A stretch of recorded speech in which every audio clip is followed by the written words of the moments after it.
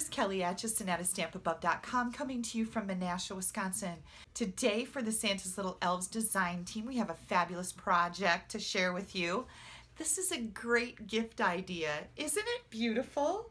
We're using the Christmas quilt framelit set and also the large letters. And I've just put this in a nice black frame. So I really like to make a lot of my Christmas presents. And I tend to put these along with maybe a gift card or something that I think my loved ones will really like. This is just kind of a little extra that I put in there. I just love making gifts out of supplies that I already have. And when I take a look at this, all I had to buy was this frame. I already had all the supplies to make a Christmas present. So let's get started and I'll show you how absolutely easy this is to make. This bundle is very versatile in that way. It doesn't have to be about Christmas. And I love sets that I can use all year long, right? So I used this bundle.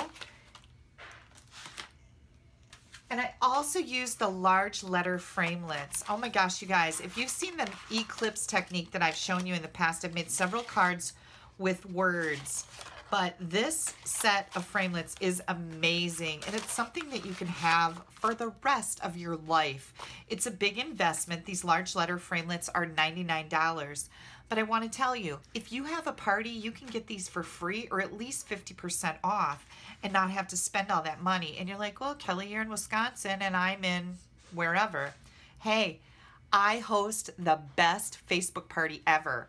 You invite your friends with a Facebook invitation. We all meet up at a certain time on a certain day and I start sharing and sharing. I share videos on my Facebook Live parties. I share all kinds of projects. I answer questions. It is so much fun. So if you'd like to do a Facebook party, you contact me. Right here's my blog. My email address is kelly@stampinabove.com. And I would be happy to set that up with you so you can get these for free or at least 50% off. Love that. I've got my joy letters here, and I am just going to run these through the Big Shot and die cut them. I'm also going to be die cutting a flower that I'll show you in a minute. And this is my scrap because I die cut the letters on the silver foil and also in black, and you'll see what I do with that in just a second. So I've die cut my quilt background. And then I also die cut several different pieces of the designer series paper with the same die. And here's what's left over. And I save these because I can make something else with this, right? We are savers, aren't we? Sometimes it's a problem, but I try to keep it under control. So I'm going to save these because I'm just going to use the pieces from the inside. So I wanted to show you how cool this is. I've already die cut this. And you have to be kind of gentle when you're pulling this off because it is intricate. There we go. And there's another one that I can now cut out and use for something. But I just popped all these pieces out. You could do this with your die cut brush. That would be a better idea. But I happen to have both of mine loaded up for classes tonight. So then I also wanted to show you, you can either cut your layer like I did, this is 3 by 3, or you can die cut all of it at the same time. So we've got a die cut that'll cut out the outside as well as the inside. And then I wanted to show you this flower. This flower, whoops, let me put this under here. I've already die cut it, but it can be die cut at the same time. It's actually 2 thinlits. And look at how pretty that is. Oh my gosh, I love it. I've also die cut a black flower to go behind my silver flower. Whoops. So not only do we have this, I almost forgot what I was doing here. Yeah, I know, that's shocking, right? I took all of these little petals and I glued them onto my flower. Whoops. There we go. So that's how I got the flower that I put on my frame. And I'll bring that out again in just a minute. So you can do that. Or you can take this flower and you can put it right over the background flower. So I cut the black out with this, the silver foil out with this, and you can do this. And I think I like that. I'm going to try that this time. So I'm going to push these petals aside. I'm going to grab my adhesive. Ooh, I got a brand new bottle here. That's exciting, right? You won't have to watch me shake it for ever to get it to come out. Oops, that's a little bit too much glue. You don't want that much. We don't want this squeezing out all over the place. I'm just going to put glue right in the middle so I don't have to worry about seeing glue squish out from under my flower. And that'll hold it just fine. Isn't that pretty? Whoops, I lied. Okay, let's see if that'll hold it just fine. Give it a second, right? Okay, very cool. Then I'm bringing in our clear faceted gems because I thought this would be the perfect embellishment for the middle of my flower. And here's a little tip. Did you see the red one here?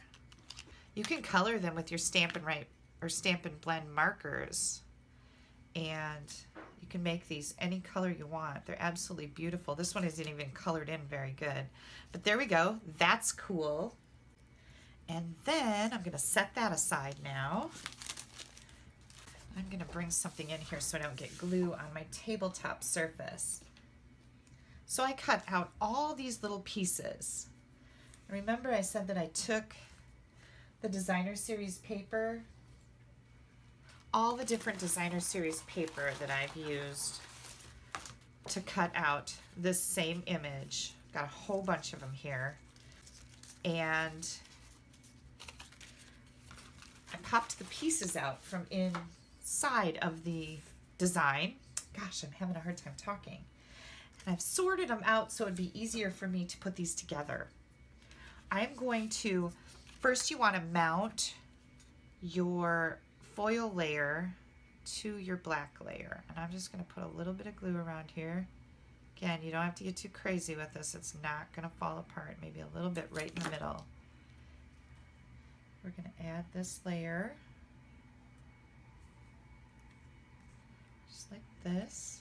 Oops, I got a little bit of glue squishing out. That's what you want to try to avoid.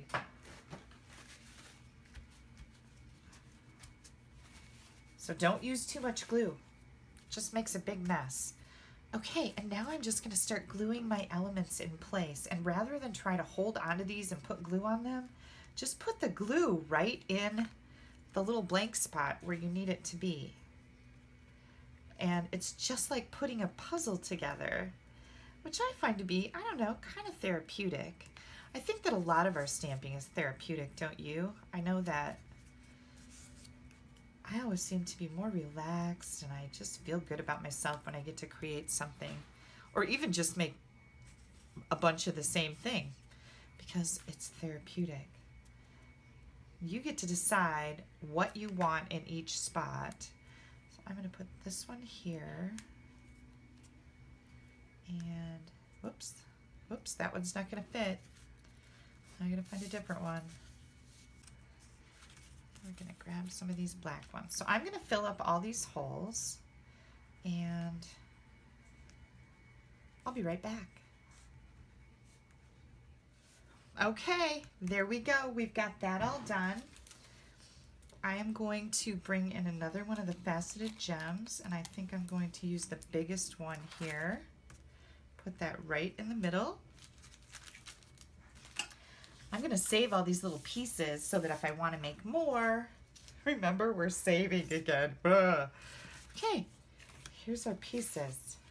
Now, I am going to take and put this right in the center of the top of my base layer, and I'm going to put that on dimensionals.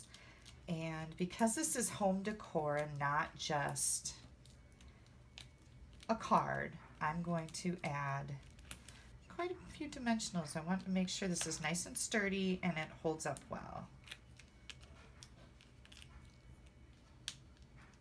And dimensionals are pretty inexpensive, right? I think you get 300 of them in a pack. My Lord. All right, here we go.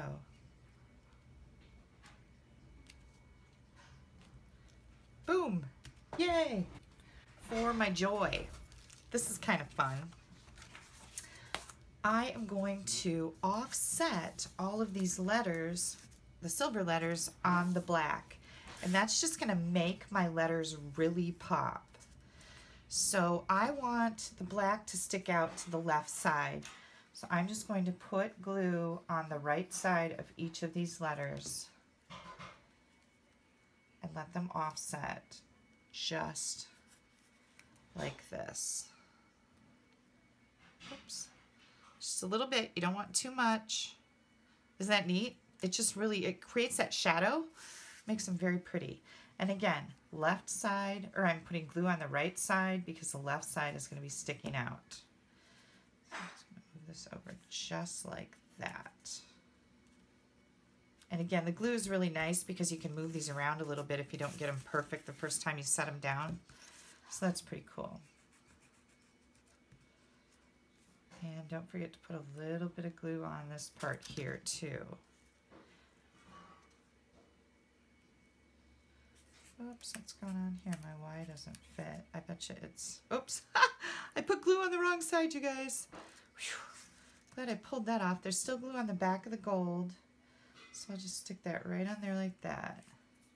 Make sure you don't get glue on your fingers and stick it on the front of your, I said gold before, but I meant silver, because it'll leave marks and you don't want that. So I'm going to clean my fingers off so I don't have any problems with that, because you know, you guys know how messy I am. Okay, our letters are ready. Oops, this one's got glue on the back, remember?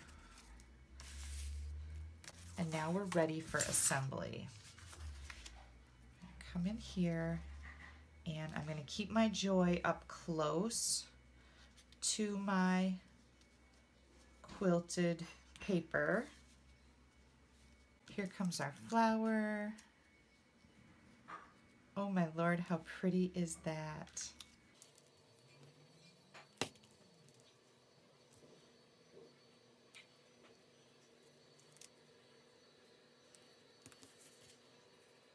I'm just using multi-purpose glue to glue these down. You want to keep these letters tight together.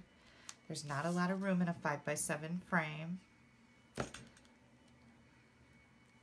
you wanted to, you could turn the frame so that it is vertical instead of horizontal and put Noel or snow. That would be cool too.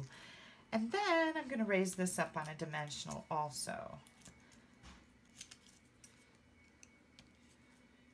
Gosh, and I have another Christmas present. So here's another black frame that I have. And I'm going to just open this up. And I do take the glass out of it. I'm going to put it right in here. I would also maybe put a layer of the cardboard backing that comes in your designer series paper. I might put that in there too if you needed some filler. Look at that. Isn't that pretty? So here's two different backgrounds, two different flowers. Love, love, love this idea. I hope you guys enjoyed this. You know, if you find a card that you like, you can turn any card into a home decor item and give it as a gift. And, you know, a lot of times I hear from my customers, oh, my family doesn't like that. You know what? You're full of it. I'm calling you right now because, yes, your family does love that. And you just don't have enough confidence in yourself to give a gift that you've made. Get some confidence. Know that what you're making is beautiful, it's worthwhile, and it will be cherished. Make some Christmas presents. Make some birthday presents. Valentine's Day. Oh my gosh. So much fun and easy. And I love to display stuff during, you know, the different seasons, holidays, whatever. There you go, ladies and gentlemen. I'd love to see what you're making if you decide to make some of these. And if you don't have a Stampin' Up! Demonstrator, I would love to earn your business. You can pop me an email at kelly@astampabove.com. Make sure you check out my blog, www.astampabove.com. I've got lots of great ideas on there.